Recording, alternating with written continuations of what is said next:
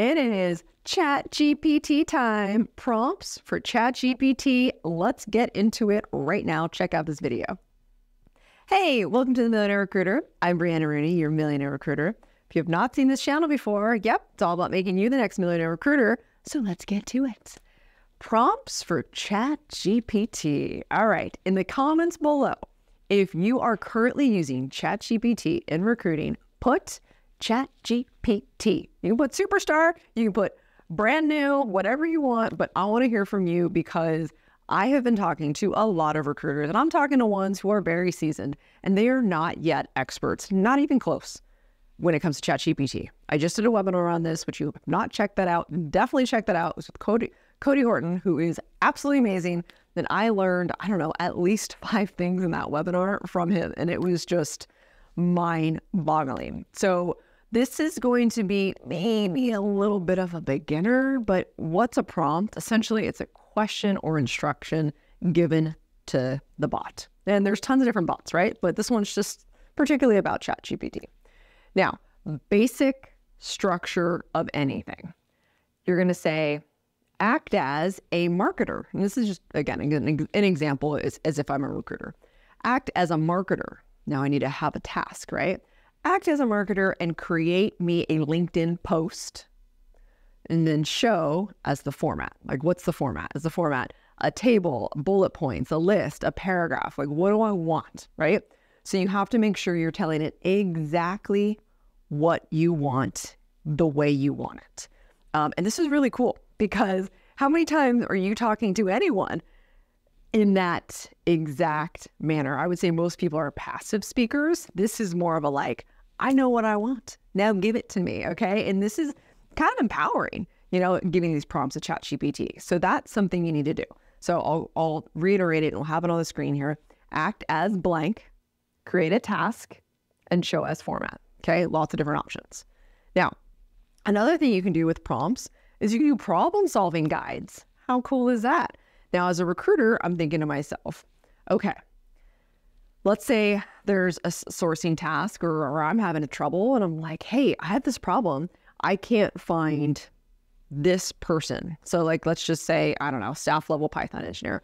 I'm running out of places to find staff level Python engineers. Please give me a step-by-step guide with clear instructions as to how I can do that or where I can do that or what is a Boolean for this particular role. I'm going to put in the job description, put in my hiring manager notes and whatever else I know about it, right? And it's going to solve that problem for me. That's just a recruiter aspect of it, okay? There's tons of different ones. Let's say you're talking to a hiring manager. And the hiring manager, you have this problem that they just won't get back on time and they won't ask the same questions in every interview. So it's getting really hard to figure out who's a fit.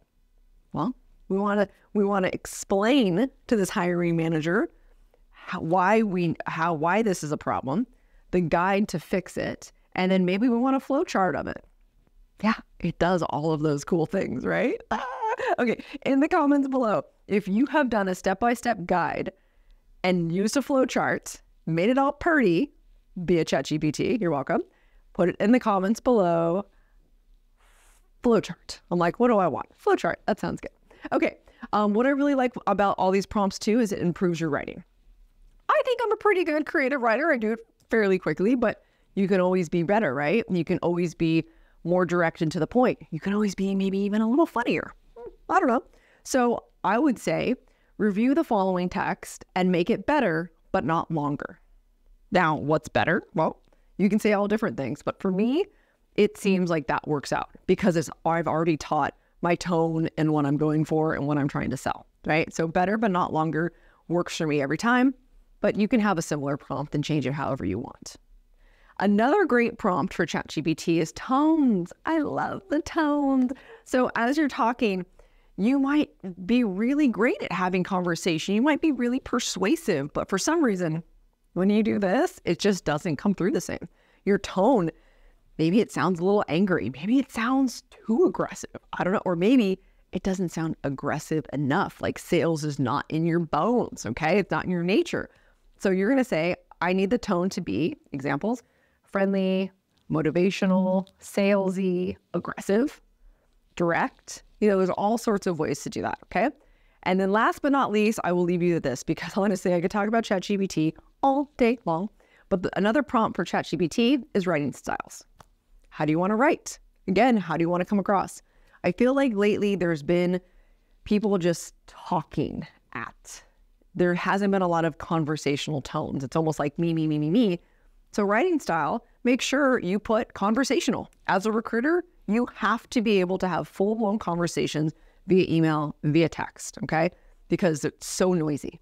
Maybe you want humorous, maybe you want persuasive, maybe you want descriptive. So that can really help with all of these prompts in order to come back to what you're trying to accomplish, which is what? We're trying to get clients. We're trying to get candidates. We're trying to have our content be, understood and excited on LinkedIn.